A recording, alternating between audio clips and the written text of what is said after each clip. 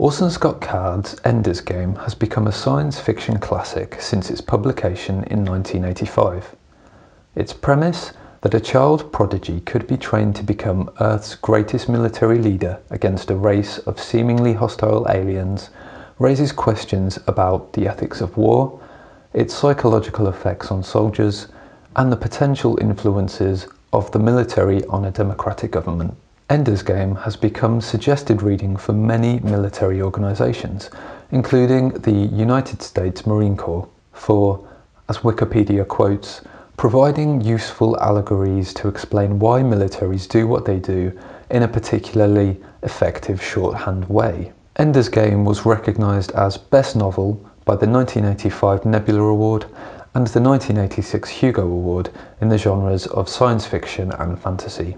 In 1999, it placed number 59 on the Reader's List of Modern Library 100 Best Novels. Ender's Game is set in the not-too-distant future. Earth is ruled over by a global government which controls population and suppresses religion. Ender is what they call a third, meaning he is a third child. Third children are, as a general rule, illegal, but waivers can be granted for the conception of a third based on the interest of the state. Ender's parents were granted such a waiver because it was devised by the government that the children of this couple in particular will be of high intelligence and may be useful to the war effort. Ender's two older siblings, Peter and Valentine, like Ender himself, are child geniuses.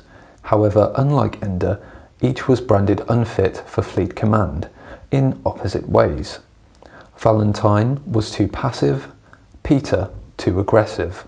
Ender, as it turned out, possessed equal qualities of both, a temperament the military was searching for in a child so that they could train him to become the leader they needed to win the war. I have to win this now and for all time, or I'll fight it every day and it will get worse and worse. War is one of the major underlying themes of Ender's Game. Everything Ender goes through, the war games in battle and the war itself, and even his personal feud with bullies, trains him to become the leader the international fleet has been looking for. Little attention is paid to the disturbing effects of the harsh style of manipulation and training Ender and the other children undergo until after the war, when the international fleet's Colonel Graf is put on trial for child abuse. Linked with the theme of war is the theme of politics. Ender himself does not involve himself in politics, but his sociopath brother, Peter, with the help of their sister, Valentine, does. Peter creates the personas of Locke and Demosthenes, two political thinkers who influence national policies through manipulating online conversation. Peter goes on to leverage this infamy into a position as hegemon, or world leader, in the global government after the war, ironically saving millions of lives by putting an end to the war between men that resumes the instant the war with the aliens is over. You're just what the world needs, a 12-year-old to solve all our problems. It's not my fault I'm 12 right now, and it's not my fault that right now is when the opportunity is open. Right now is the time when I can shape events. The world is always a democracy in times of flux, and the man with the best voice will win. The names Locke and Demosthenes are allusions to John Locke, an Enlightenment thinker, and Demosthenes, a Greek statesman and orator.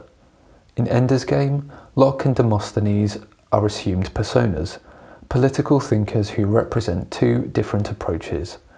Locke, Peter's online persona, is a moderate and is more of a pacifist and rationalist, whereas Demosthenes, Valentine's online persona, tends to support war efforts and represents a more nationalistic way of thinking. This is generally true of the historical figures as well. John Locke, who lived between 1632 and 1704, was an English philosopher interested in rational political organisation. By contrast, Demosthenes, who lived between 385 to 322 BC, was an Athenian politician most notable for strongly opposing Macedonia. This story arc represents how news and politics play out in the world, and is one of the most intricate parts of the book. Peter's reasons for wanting to hold sway over the opinions of others are clear throughout. He wants power, and what's more, he has the intelligence and the Machiavellian inclinations to get it. Valentine, however, the kindest of the Wigan children, despite knowing Peter is a sociopath, still agrees to help him achieve it. The reasons for this are because Peter approaches Valentine about the state of the world. He sees a great war coming, and he says he's afraid that mankind is on the verge of destroying itself. He says he wants to stop it. Do you understand? I want to save mankind from self-destruction. She had never seen him speak with such sincerity, with no hint of mockery, no trace of a lie in his voice. He was getting better at this. Or maybe he was actually touching on the truth. So a 12-year-old boy and his sister are going to save the world? Of course, Valentine is very skeptical. She believes that her brother is clever enough and power-hungry enough to make a play of his own. Therefore, she is not immediately willing to help her brother.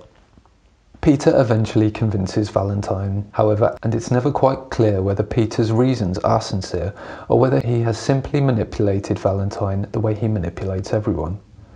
They are, however, as Locke and Demosthenes, successful as online policy experts and debaters because their personas ultimately offer reading audiences something they want to believe in.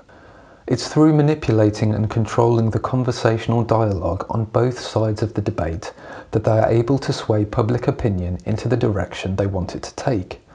Valentine, as Demosthenes, even manages to influence the opinions of her own unsuspecting father.